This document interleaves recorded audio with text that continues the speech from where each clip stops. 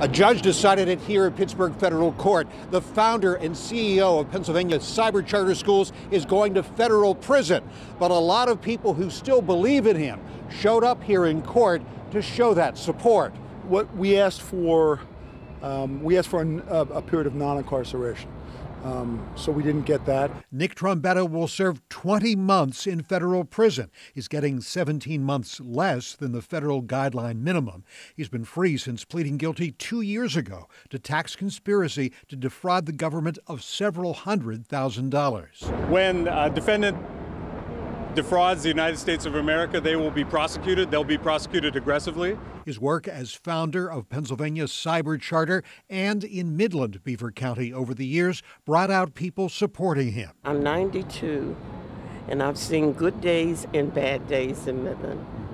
And when he came, he really made a difference. I knew him in high school, and everybody said that he has the Midas touch.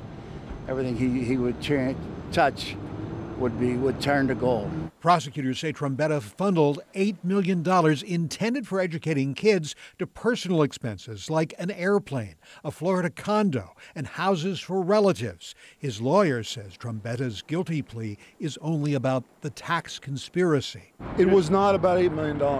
The plea is what the plea is, and the facts that were presented in the case is what the defendant pled guilty to.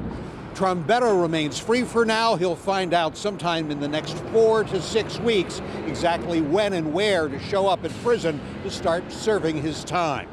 At federal court downtown, Bob Mayo, Pittsburgh's Action News 4.